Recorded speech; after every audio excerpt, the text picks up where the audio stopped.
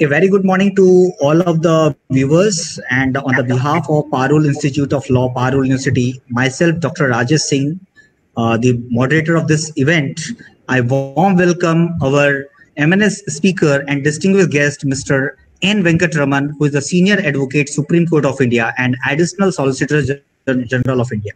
First of all, I will just give a brief introduction about Sir. Sri N. Venkatraman sir is a senior advocate and noted jurist in the taxation and commercial law, and one of the most sought after the council. Has been appointed as an additional Solicitor General ASG of India in the Supreme Court. Sri Venkatraman sir is one of the youngest advocate to be designated as a senior advocate in the year 2006 at early age of 39 years, and for his best performance at the court. With an unblemished career of more than 31 years of the professional practice before the Honorable Supreme Court, 23 High Courts, including the Chartered High Courts of Bombay, Delhi, Calcutta, and Madras, and the provincial and the circuit benches of the High Court of the other state. Mr.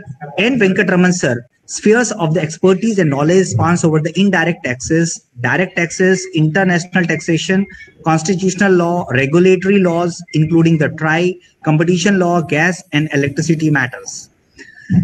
Moreover, his proficiency in the public law received an accolades in the Honorable Supreme Court in the Sabrimalia case, wherein the Constitutional Bench was pleased to refer the case to the bench of the 9 judges. Mr. Venkatraman sir has also frequently addresses the law student of the most prestigious law school in India on the various issues concerning the nation, nationalities, ethos, values, and the legal issue connected to it. So on this platform, sir, I warm welcome to you. And I just tell Dr. Ruchi Tiwari, who is an associate professor at Parul Institute of Law, to warm welcome our guest, Mr. N. Venkatraman sir. Ruchi Tiwari, ma'am. Good morning, sir. So it's my privilege and honor to invite you on behalf of Parul Institute of Law, on behalf of Professor Dr. Akil Sayed, sir, who is our dean. Sir, at PIL, we are lucky enough to have you as one of the eminent speakers. Dean sir has given me the privilege to invite you, and I take it as an opportunity. So, I invite you on behalf of Parul University. Thank you, sir. Now just I will tell about our Parul Institute of Law. Sir, we have right now we have 5 years courses of BA LLB, BBA LLB, and BCom LLB, sir. Sir, we have around about 500 students and 100 students in the 180 students in the LLM program, sir. We have right now, sir, 28 students as a PhD scholars in our university with a different 6 specializations, sir. Sir, we are the one of the leading university at Gujarat, sir, and we want our privilege that our today you are at the platform at Parul City, and we are very much thankful for this kindness, sir.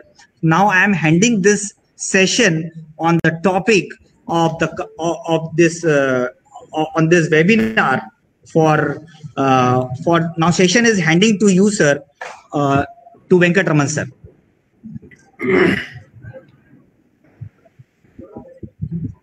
Sharada Amboja Vadana Ambujai Sarvata Smakam Sannitin Kriya.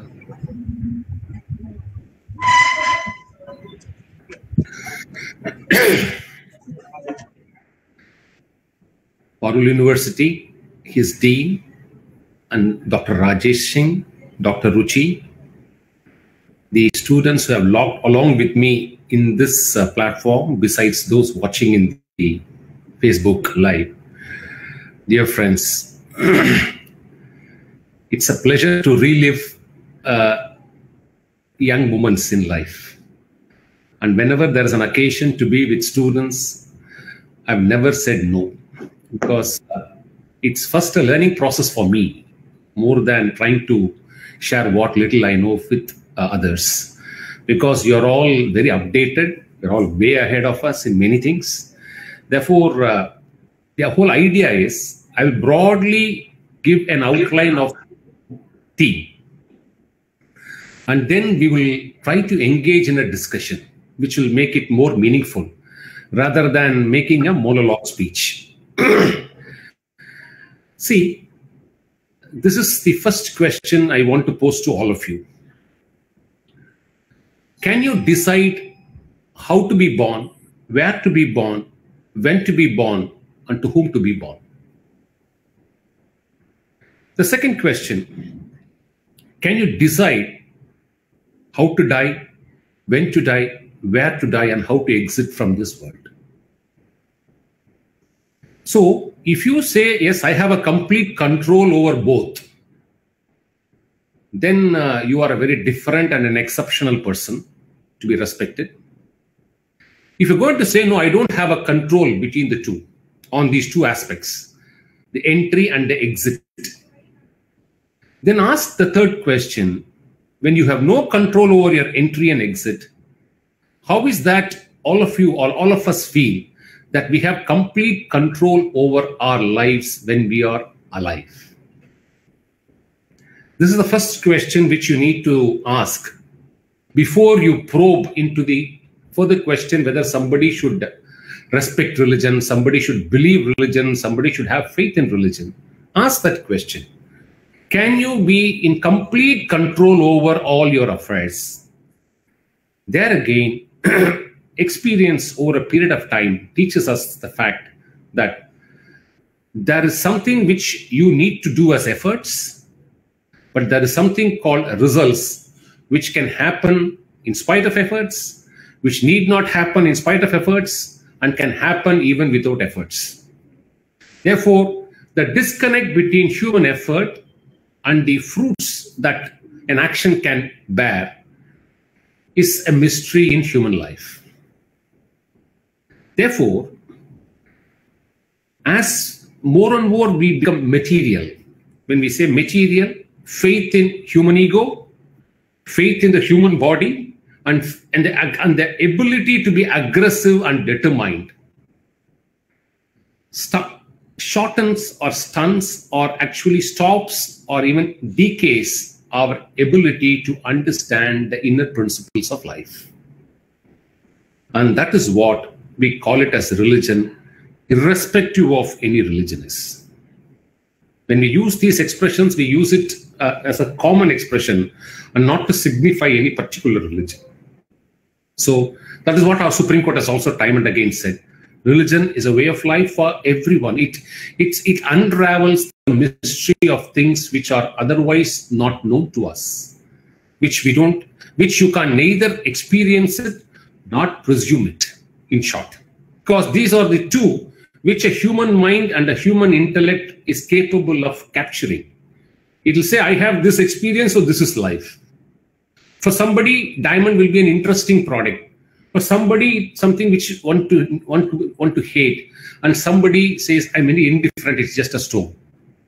So human experience on a particular object is at variance. There is no consistency. Similarly, the presumptions we make in life need not necessarily be correct every time. And therefore, there is a mystery beyond these experiences and presumptions, what we call it as religion. And religion is completely dependent on faith and belief. All right. Why are we speaking this now in a law university? Because our constitution guarantees practice, propagate, and profess one's religion as a fundamental right under Article 25, subject of course to public order, health, and morality.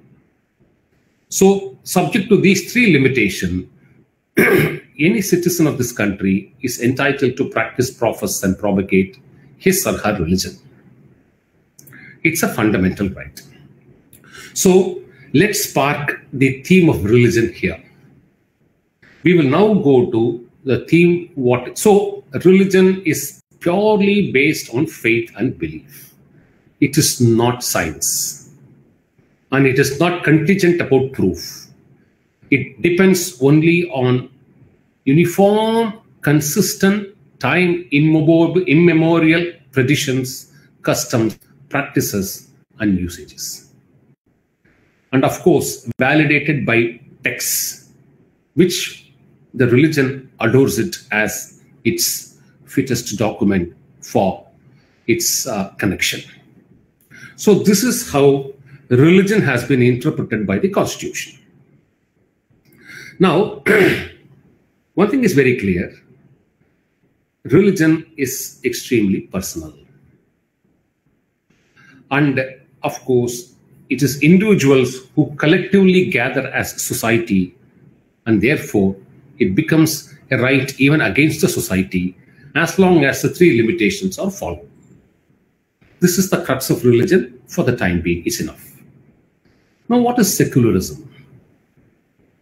See, secularism is a commitment by the state that it shall remain neutral to all religions. Secularism is not becoming irreligious. See, religion is something given as a guaranteed right to its citizens. Religion has to be understood qua the citizens. Secularism has to be understood qua the state obligation. It is often, it exchanges, it swaps places.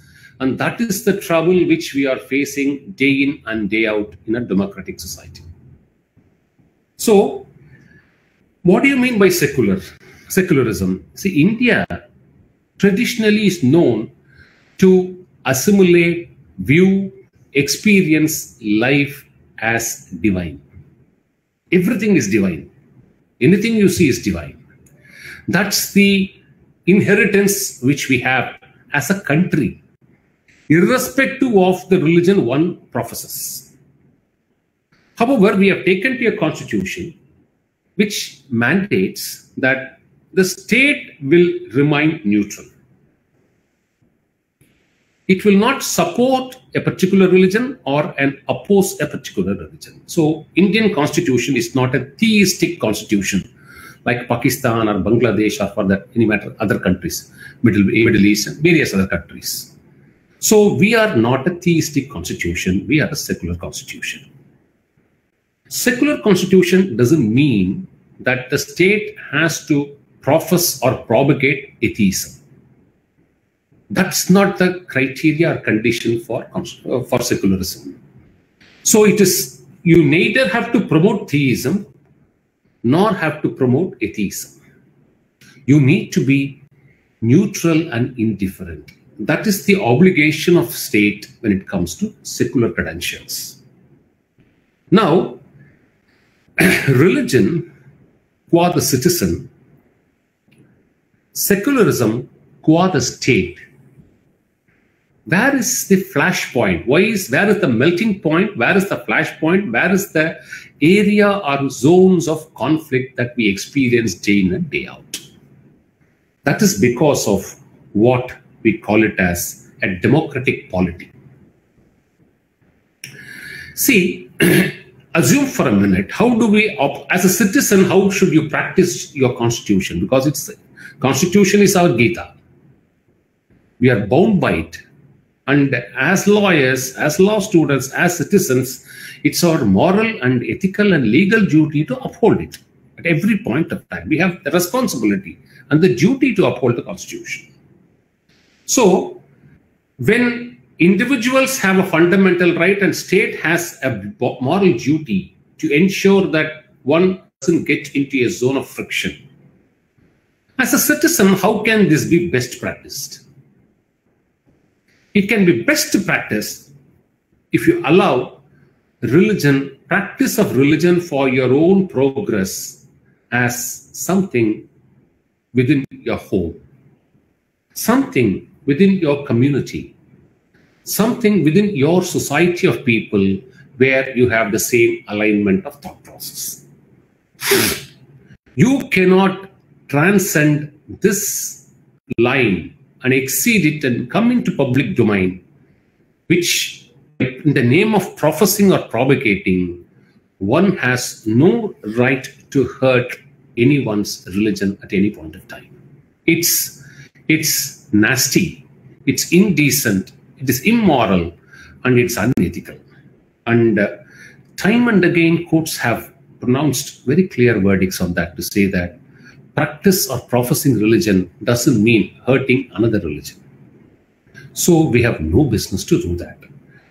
This is the limitation each citizen has to practice when it comes to his religious fervor, religious tolerance, religious attitude, either in public or in private. Now, what happens historically is when we frame the Constitution as a democratic polity, going by the backdrop of what happened in prior to 1947 and just immediately before 1947 and post 1947, this Constitution was written, say, 75 years ago, 72 years ago. So the Constitution, though had guaranteed religion as a fundamental right, though did not use the word secular, even though Supreme Court 9 judges said it was always a secular constitution and came only by way of an amendment in the 42nd Constitutional Amendment. Now, what happened as a backdrop is, and as a matter of practice is, the beauty of India is we are a plural society. You take the majority religion, it has thousands and thousands of castes. You take the other religions, they, through the constitutional process, has been identified as minority religion. These are all constitutional designs. So, you have a major religion which is fragmented into caste. And you have other religions identified as minority religions by the Constitution.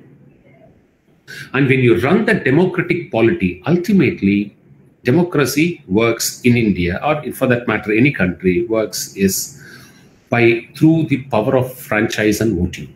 And you reach governance only that way. That's the only mode today available in the world, and that too in India. So, when it comes to the major religion, democratic polity plays the game in the name of caste.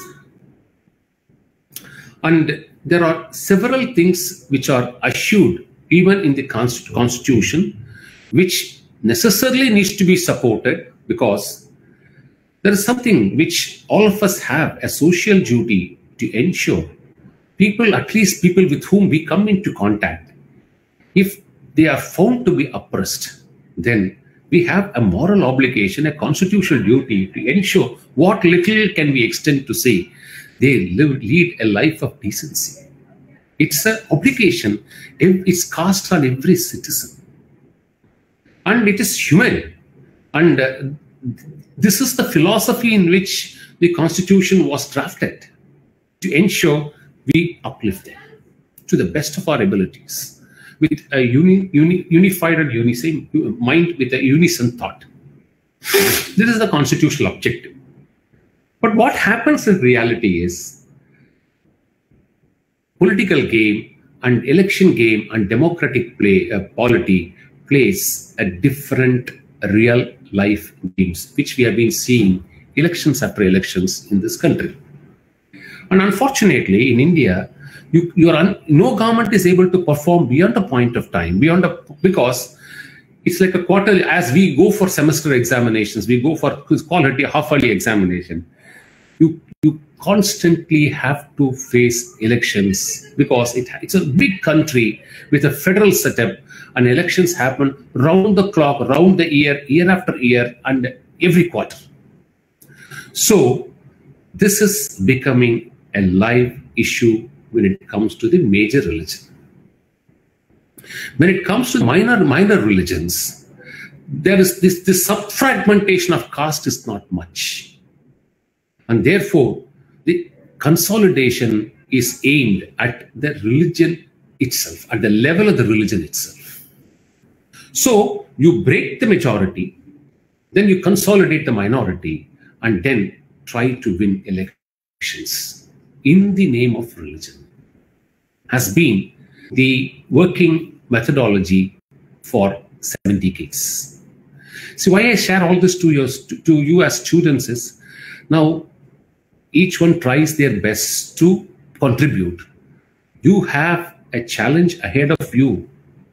You have to unite yourself.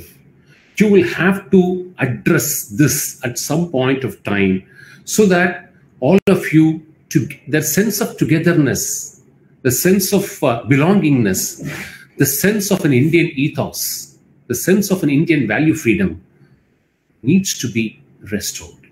And all of you have a constitutional obligation, because you are law students. And that's why I requested Dr. Rajesh, this topic is not to talk about or profess about a particular religion. This is not a religious discourse.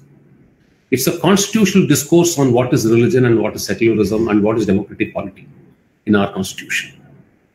So this is the basis on which the political struggle happens, and it becomes aggressive, it becomes violent, it becomes turbulent. And today, what happens? You have an elected government, and when the elected government, whether it's a state or center, it's the same, because you have this same type of ROPOs, same type of protests happening even at the state level when legislations are passed.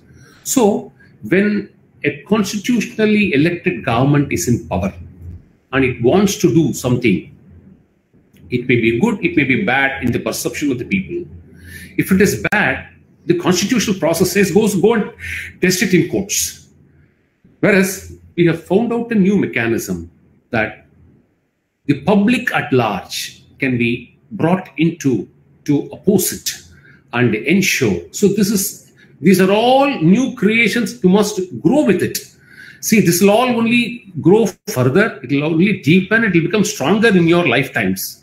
But you must, instead of being part of it, not being part of it, as lawyers, apply your mind dispassionately as to what is the process that is happening. You can't be emotional like any other citizen is. You have a moral responsibility and legal duty to find out what is happening. Is this a constitutionally sustainable mechanism? Irrespective of the decision being good or, we are not taking any particular act to see whether it's good or bad. The topic is not on that. So these are all the things which are happening successively now in the last 15, 20 years, and especially in the last 10, 12 years. So youth has a challenge. You are on a crossroad, because democratic polity now works only on these blends, is what is the challenge, is what is the confrontation. And as a result of this, there is a radicalization. You get fundamentalism. You get support in the form of terrorism, bloodshed, violence, all in the name of religion. So, it ultimately, if you go through the constitutional process, the constitution guarantees you to practice, profess without hurting anyone's religion. So, I have brought 3 parameters. Now I'll bring the 4th parameter, so that the 4 pillars are brought into record. And of course, there's a 5th pillar also to it. And then we can take questions. So one is religion. Another is secularism. Third is the real life democratic polity. And now 4th is the role of judiciary in interpreting these aspects. Because you're going to be part of the system soon. Or some maybe even be part of the system already. See, if you see the design of the Constitution, you will find Article 14, 19, and 21, the golden triangle, preceding Article 25 to 28. The equality clause, the freedom clause, and the liberty clause. So this triangle nuances or enhances individual freedoms and liberties and guarantees, subject to the test of equality. Then comes Article 25 to 28, the guarantees to profess, practice, and propagate religion, subject to whatever the constitutional design is. Then the tail end of it is Articles 29 and 30, which deals with the rights for the minority religions. So, religion is packaged between 14 to 21 and 29 to 30. So, it all finally depends on how judiciary views constitution. If you see the history for 70 years, any attempt to nuance, enhance the privileges of individuals through 19 or 21 has or exerts a direct pressure on 25 to 28. Because it will go even, there are judgments which even takes you to the extreme of feeling, does the constitution mean religion being, it respects an atheist as much as somebody who follows a religion? Because as somebody has a right to practice religion, somebody can also be an atheist. And he should also be respected. He also has other constitutional rights. He may be different from you in practice of religion. Otherwise, he's a citizen. So you have to respect him. So in this bandwidth, if judgments are going to enhance or nuance more and more of individual liberties of freedom and liberty and equality, it interferes on the aspects of faith and belief, which is the foundation of any religion. And as a result, what is happening to the modern youth, students like all of you here, you all believe that rights and freedoms are far superior than religious beliefs, faiths, and practices. This is exactly the impact which all of you are facing today in life, as a matter of fact. So to you, these are more fundamental than practicing one's own religion, because you see democratic polity is played only on the religious card by everyone. And it has been done for the past 72 years, without exception. So your lifetime, your real life experience of democratic polity and the comfort which courts give you saying you have the liberty, you have, so from a religious model, you slowly move away into an individual model. Constitution means it has to be only about individual rights and liberties. It's unconcerned about society. This is the conclusion a modern mind very easily comes into, because I'm talking to students. I say all this because I learned from all of you, your experiences, your views. So I have to necessarily address those views. So this is, as young citizens of India, judicial interpretation, real life politics, and the constitution as a document, there is a complete disconnect. One doesn't actually gel with the other. And all of us think nuancing individual liberties will achieve a bigger or a greater society. Individuals have to be nuanced. It's a continuous process. But each country has its own traditions. Each country has its own ethos, its value system. This country is called the Karma Bhumi by the whole world. It respects us for our invaluable treasures which we possess, which has antecedents running to millions of years before the constitution was made. And therefore, our constitution has brought it as part of part 3. If constitution has diversity, that's a different story. When constitution has said this needs to be protected, nurtured, and also professed or propagated as ethos, I am not talking of a particular religion or a particular religious ritual or rite. Please understand, the country has a value system. inherited over a period of time. When I say, what is the difference? So you're saying the same thing in a different way. No, I say different things with different ways, intention. When I speak of, I do render religious discourses regularly. When I speak of when I render a religious discourse, I deal with that religion and deal with people who profess that religion.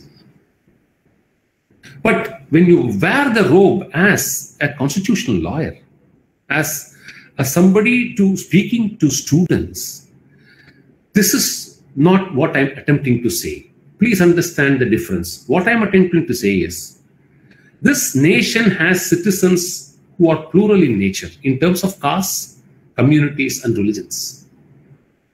But all of us value India for its own treasures, which is common to all of us. There is no difference there when it comes to our inheritance of our ethos, which is time immemorial. All of us claim a prayer over it. Now, can that be a meeting point for all of us to converge, which happened 30 years back in my life? Amongst our friends, we did not have the insecurity one over the other when we were school children. Whereas all of you face insecurity, because the fifth angle is the public domain, the public media, the social media, individual media, all put together. It is no longer confined to press or media. It's the whole lot. So all this aid you and give you the freedom to express whatever you feel you can. And therefore, public domain is now filled with thoughts, irrespective of whether they are right or wrong. Because the logic today is, who are you to say I'm right or wrong? I can express whatever I feel is right. If it is wrong to you, it is right to me. So, rights and wrongs are vanishing. What I think right is right to me. So nobody can adjudicate. There is no ground rule to say which is right and which is wrong. And we say all this in the name of freedom. And therefore, the real life democratic polity, aided emotionally with technological opportunities for you to express whatever you feel that you can express in public domain, creates aggression, chaos, confusions. And no young student is interested to know what is the truth of life. We didn't undergo this challenge when we were law students. Whereas all of you are undergoing this challenge. So you are blurred. You have no idea about what our treasures are, irrespective of the religion to which you belong. You are now wearing a mask. You are wearing dark colored glasses, which blurs your vision. And you are given the liberty by the world to say your ego matters the most. Nothing, you need not know anything. You can express opinion on anything. It's like me talking for 1 hour on COVID. What will happen to all of you if I give a lecture on COVID? Today, millions of people are giving lecture on COVID. Whether they know about it or not, no criteria. No, there's no proof. You need not be knowledgeable in what you speak. So, I'm flagging all these issues in a youth's mind for you to actually assimilate and understand where you actually stand today in the world. And you are promoting it and being part of it and nuancing it and enhancing it further. You have to apply your mind. It is your country. See, unless a country has its own peace our country as a tradition has assimilated values. That is secularism, pre-constitutional secularism. What is pre-constitutional secularism? Anyone who comes to this land inherits the soil, finds himself or herself to be part of the soil, respects the values and sentiments and the emotions and the traditions of the soil. So, true Indian secularism is an assimilation process. Whereas the scheme today you have all over the world, including India, is not an assimilation process. See, in assimilation process, you have only duties to perform towards each other.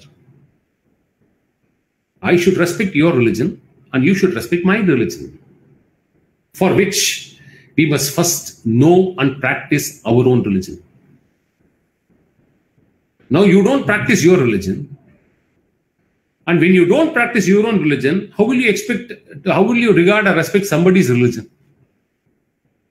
You can say, yeah, I have to respect, that is all, it's only verbal. You will, unless you go through these emotional experiences, how will you respect somebody's value? So, the system of secularism, which is time immemorial in India, is assimilate the greatness, richness of this ethos and be part of it. And all of us could live in peace and cooperation in cycles. And whenever there was aggression or invasion or enmity or fight or hatred or violence, then it has only produced volcanoes. So we have recorded history showing both. So as a youth, as a student, especially as a future lawyer, what is going to be your contribution in ensuring all of us live peacefully and in harmony? Peace and harmony was a natural state during our school days. It's becoming an unnatural state in your school and college days. So it's time for you to think. You got the 5 verticals clearly: the religious vertical, the secular vertical, the democratic vertical, the legal vertical of judiciary, and of course the media. Now, unless all this shape well, you at least as lawyers, I'll take another 3 minutes, 10:40, and conclude and take questions for 20 minutes. As lawyers, your role is to align yourself with judiciary and contribute your very best in ensuring this discussion of fragmenting the majority and appeasing the minority and pitting. Suppose a decision comes, immediately when I say majority and minority in decision making, I don't mean it from a religious angle. A few is opposed to a decision of a Supreme Court, immediately they'll go and say this is a majoritarian view. Now what's wrong? Because in a democratic society, you can't please everybody every time. You have an obligation not to displease. But the greatest happiness is the greatest number. And if it can encompass religions and caste in multifold, and you still go and say, and no, this is majoritarian view, and declare it. Now you try to give some decision in favor of a minority for some reason, then immediately somebody stands up and says, this is appeasement. So don't get into these terminologies. These are all simply patal for each one of you. Harness, be friend, unless you are friendly with your own communities and with communities of other religions and castes. Unless this is basic human requirement. You don't need a constitutional mandate to thrust it on you. How do you evolve? So, youth is one point where you can either become inflammable or stand for unity and peace. You now have a choice. We didn't have a choice because we led a peaceful life in our youth. We are seeing all these things happening in the last 10, 15 years after we have become sufficiently aged. Whereas you are traveling with this chaos. You are part of a chaos. Anything, there is turbulence. Anything, there is violence. So you have a role to play. And see whether can you work towards peace and harmony, for which you must be extremely religious. You must have faith. And you must respect every religion and every caste. And whenever there is an occasion for you to lift somebody in society, put your shoulders to that and move the wheel. You can do 5 people in your life, doesn't matter. Do it for that 5. It's not that everybody should reach millions. These are if individual dimensions achieve that perfection, then social dimensions get re-engineered properly. And when social engineering recorrects itself, then the nation moves forward with prosperity and growth. So with these words, I thank Rajesh for constantly talking to me. And this a wonderful person, so lovable here. Thank you, sir. And, sir, it is a really a great pleasure, sir. And sir, you are the senior most advocate, and you have a vast experience. You have elaborated this topic in a very systematic way, sir. Sir, you have elaborated the 5 pillars, that is the religion, secularism, democratic, legality, and the media, in a very specific way. Sir, basically our students have gone through from last 3 days. They are working on this. So I just ask the students, first of all, I will ask Mr. Chinmay Gandhi to put a question on question to sir. Mr. Chinmay Gandhi. Yes, sir, please. Sir, my question to you is with regarding to the Constitution of India as guaranteed. I want to ask you that anti-conversion law affects the freedom of religion and secularism. See, there is a clinical answer to it and there is a real life answer to it. Propagation cannot lead. You can propagate your religion, you can profess your religion. But where does it say you can go for forceful conversion? Before you reach the point of anti-conversion law, you must cross that stage of the practice which is rampant in India of forced conversion. Right. If you say, deny and prove there is no forced conversion in India, then the antidote for that is also not required. Nice. If you have this, then you have to balance the system, is one school of thought.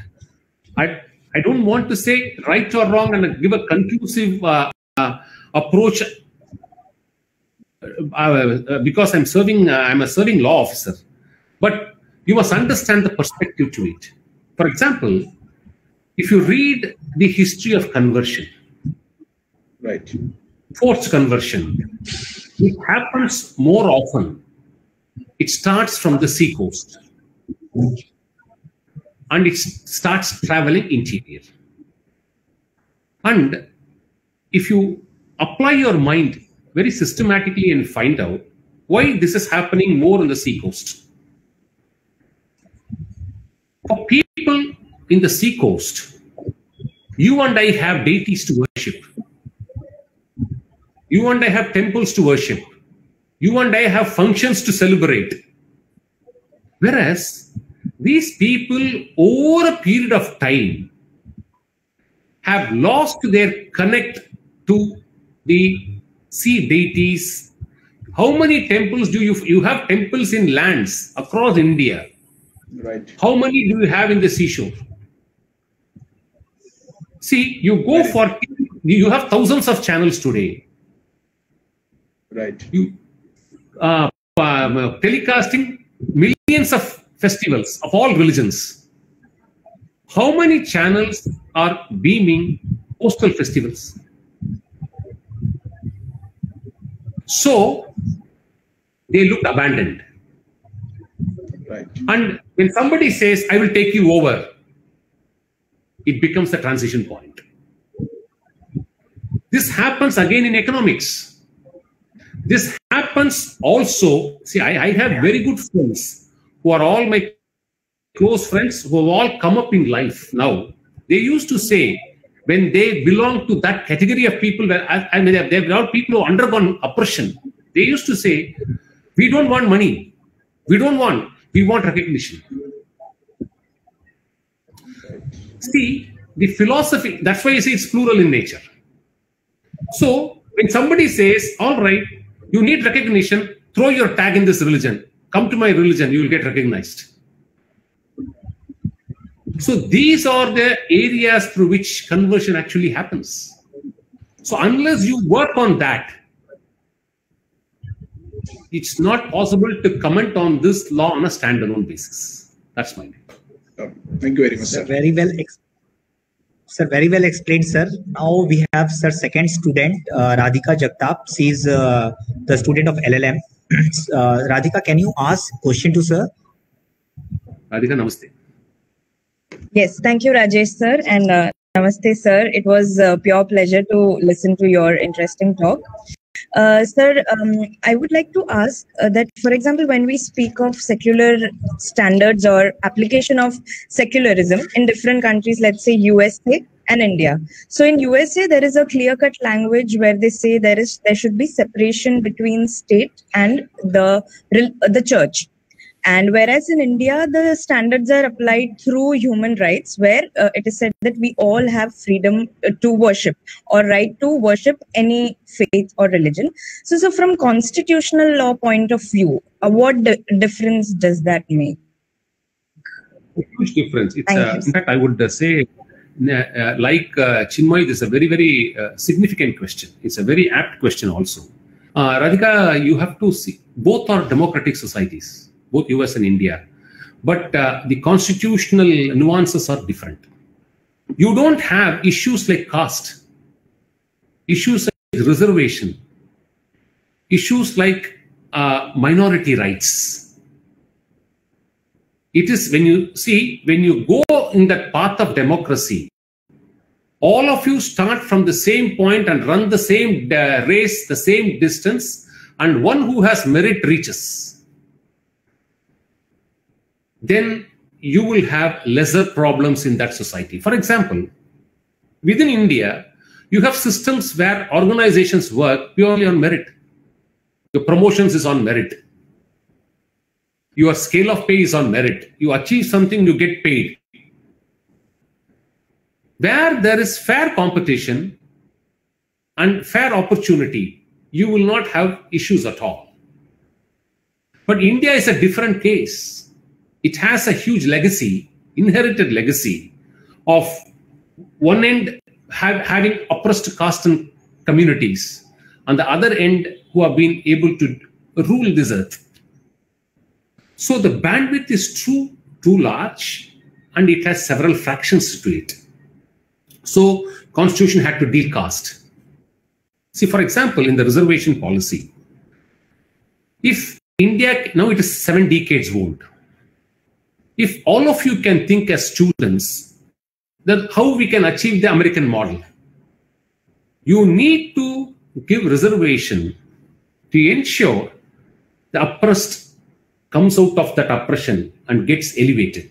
It's a constitutional obligation. We should do that.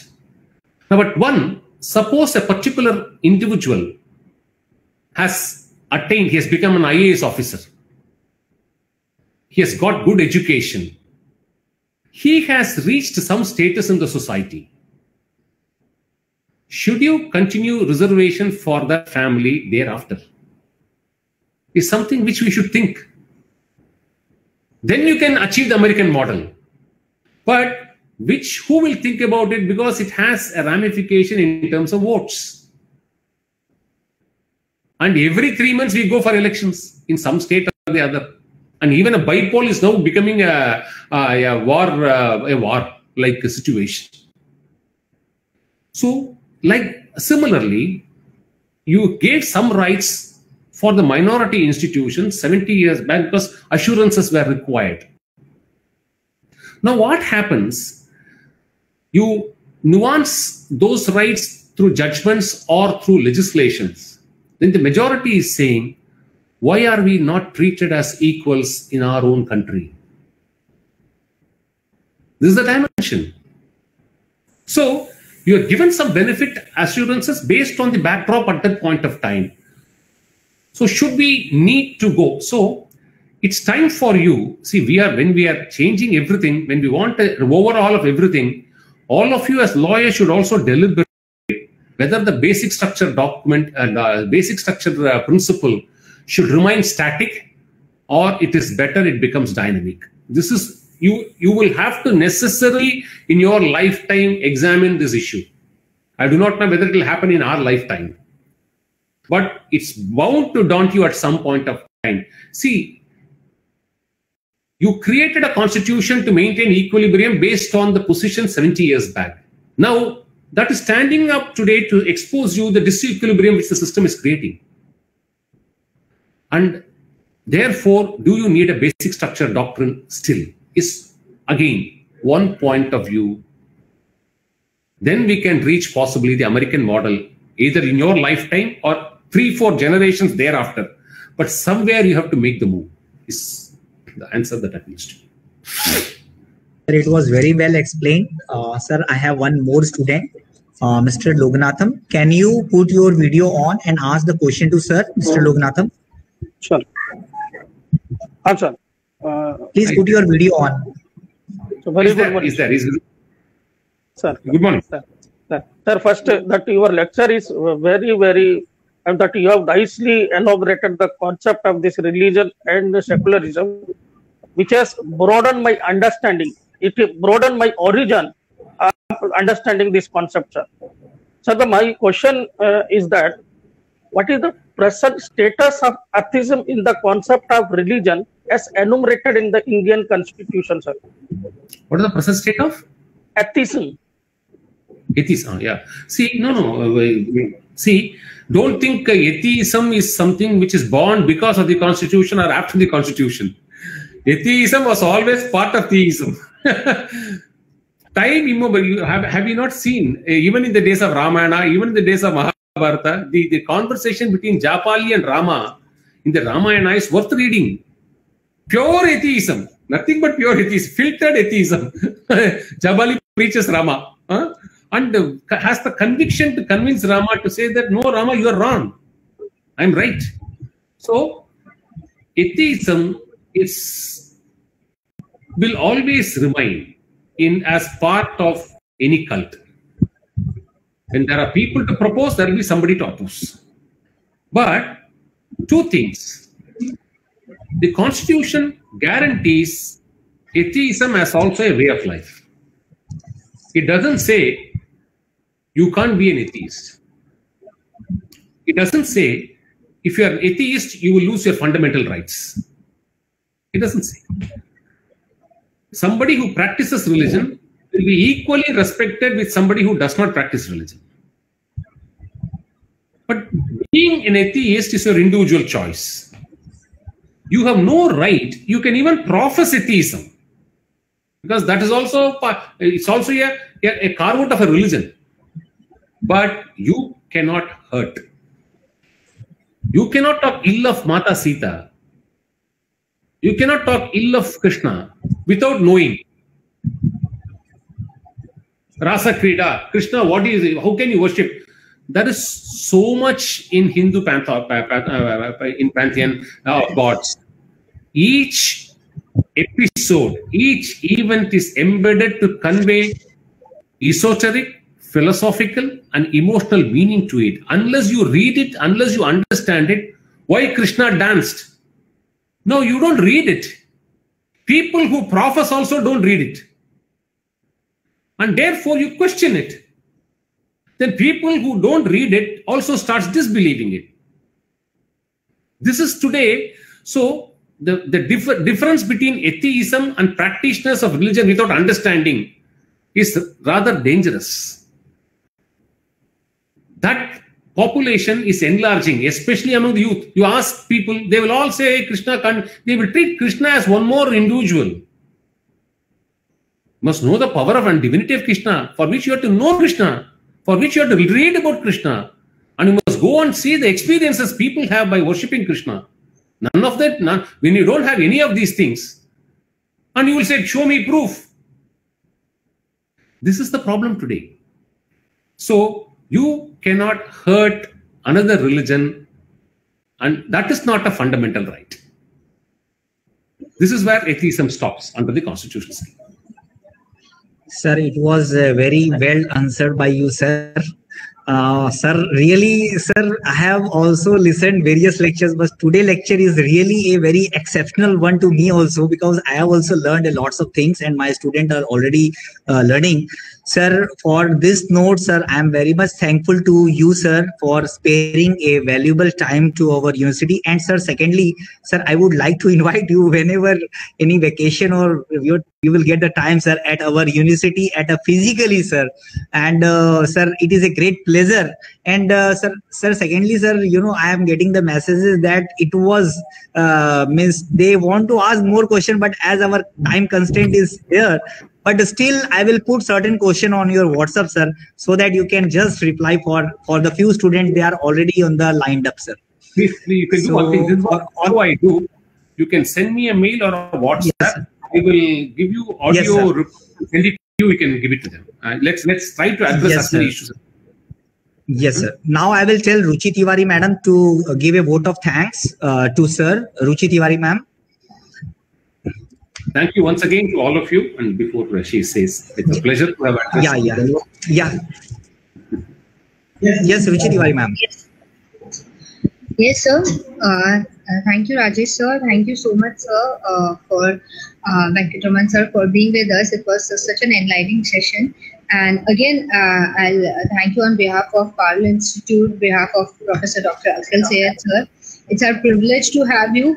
And even I take this privilege to invite you on behalf of Parul University, maybe physically one day, if possible, post-COVID, when everything goes okay. So we'll be lucky enough to have you positively as a physical, in physical over here.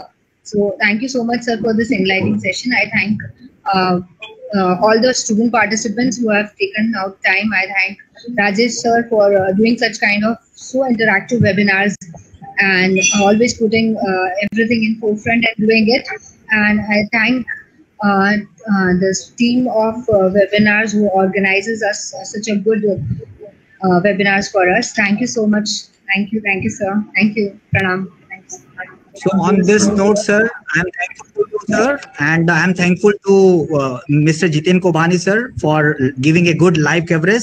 Thanks a lot, sir. Thank you, sir. Thank you, Venkataraman, sir. Thanks a lot, sir. Thank you very much. Thank you. Okay, sir. Okay, sir.